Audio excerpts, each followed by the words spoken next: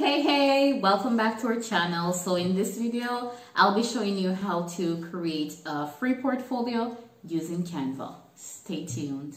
Hey guys, so as promised, today I'll be showing you how to create a free portfolio using Canva. So you go to canva.com, you go here, well you could go here, but for time's sake, let's go here and just search. If you like to get things done quickly, if you're like me, then do that. Click on that portfolio presentation. Let's choose something fun for this video. I'm going to choose, let's choose this one. It's premium. You would have to pay for it, but there are free ones there that you can use.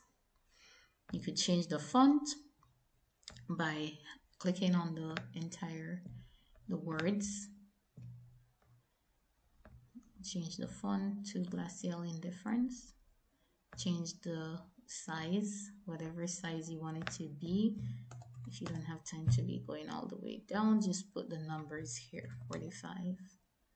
You could change the colors. You can design your own colors. And as you can see right here, if you have a picture in the document itself, you can literally click on the colors in the picture. So if you want to have a color scheme, like this would go nice with this right here.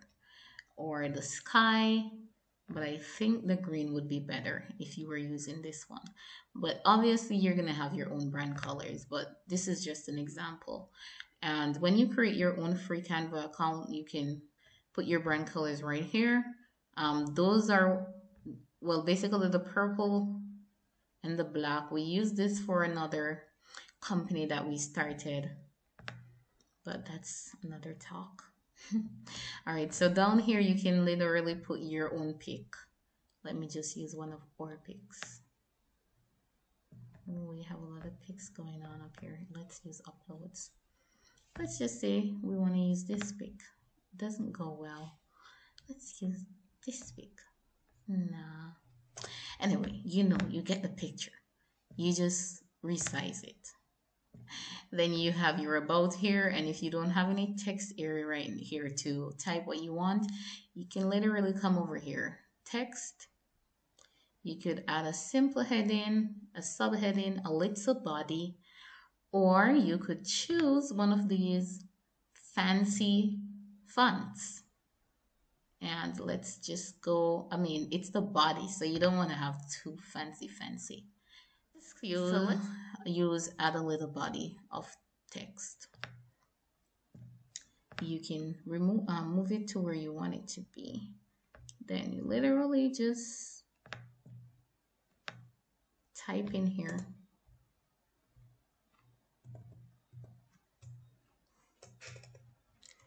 Hey, I'm Shaniel,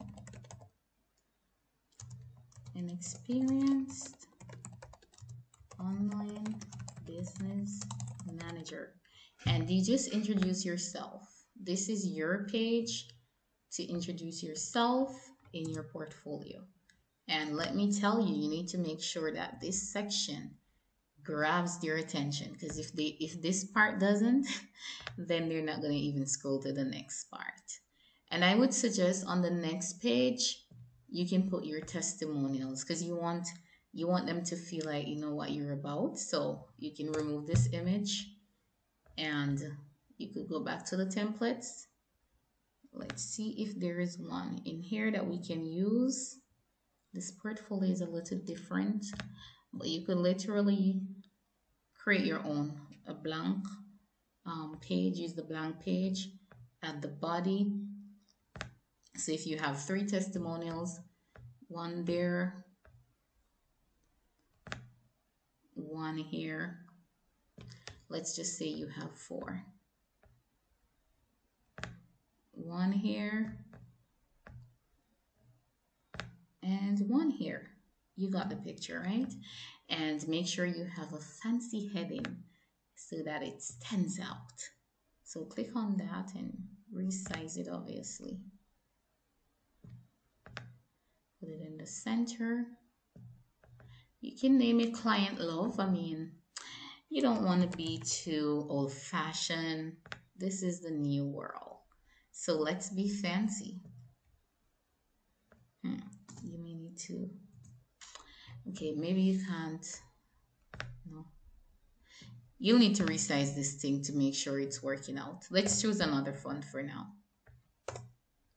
because I don't want to make this video too long.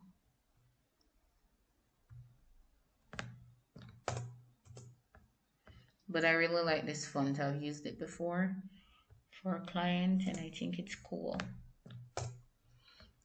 But for this video, let's use another font. Let's use this one. I like this one too.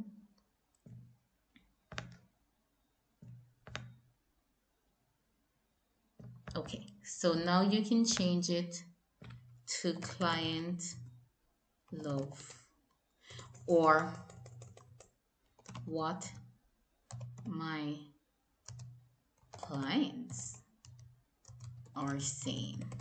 Something beautiful. Obviously, this is not working out as, it's not as pretty as I would do it if I was sitting down and really structuring my own, but I'm just showing you how to create it. So just use your creative genius and get it done. Here, if you're a graphic designer, you can showcase some of the work that you've done. And let's just go to the last page. You want to have your contact information and a booking link on this page.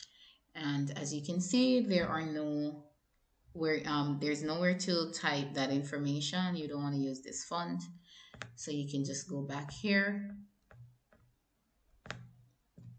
and add a subheading, a heading, or a little body. Just drag and drop. This is real simple. Anyone can do it. You just have to take some time and just make it happen. It's not hard. Let me just show you a sample of one of our portfolios that I created using Canva. I don't like to waste my time on things that are not making me money, so I don't take too much time to make my portfolios because I don't have to spend so much time doing it. I've worked so hard over the years, so I have my testimonials to prove. So this is what I created. This is one of our samples. So that's just an overview of how to create a portfolio. And as you can see, on the last page, there's a booking link and there is an email. It's a call to action for them to take action. You can't leave them to wonder, should I even book this person? And remember, client reviews, very, very important. Your about, use a pretty picture. If you have a professional one, that's awesome. I'm about to get some done. But yep, that's how you create a portfolio using Canva. Watch out for another video and how you can use Squarespace to create a simple website. Thanks for watching my video, and if you feel like this is informative and someone could definitely benefit from this video, go ahead and share, subscribe, and comment below. When you're finished creating your portfolio, you can go here and click the download.